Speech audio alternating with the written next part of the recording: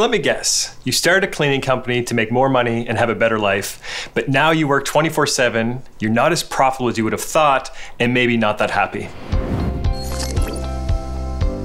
My name is Michael Brown. I'm the founder of Swept Software and a former janitorial business owner. And in this video, I'm going to share 3 things you can do to improve your leadership that will help you grow your cleaning business. Now you might be thinking, who is this guy and why is he telling me how to run my cleaning company? But trust me, I'm gonna break things down that I've learned the hard way from people who are way smarter than me that allowed me to expand my business into 3 cities before selling it. When I owned my cleaning company, there was a never-ending list of problems. And when I thought about growth, maybe even doubling the size of my business, quite honestly, it scared me that I might kill the company and maybe all the relationships in my life.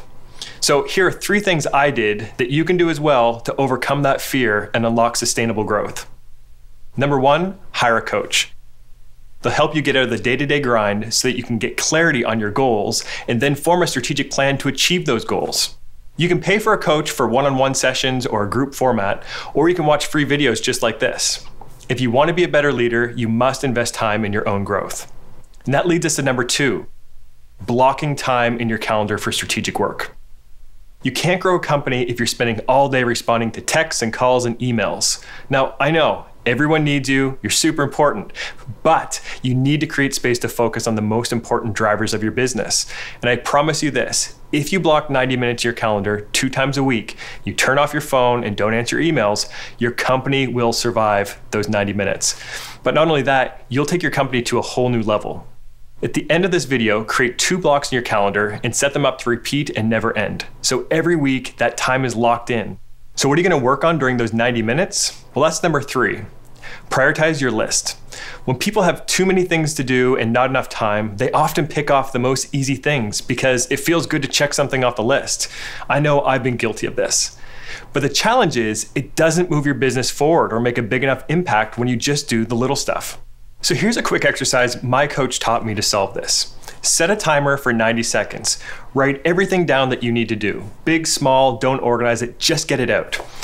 Once that list is complete, I want you to review each item, and anything that will make you more money, put a $ beside.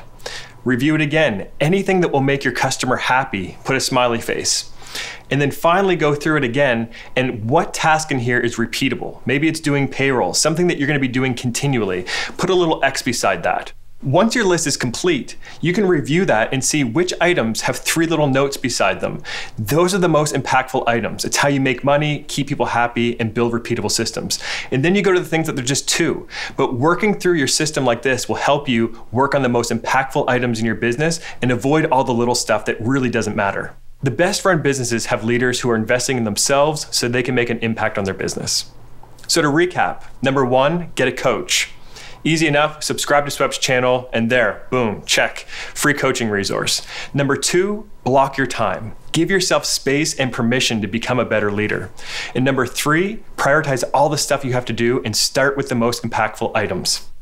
If you follow these 3 steps, you'll become a better leader, increase your productivity, and your company will grow. So if you've enjoyed this video, subscribe to our channel to learn more ways to grow your revenue and become a better managed cleaning company.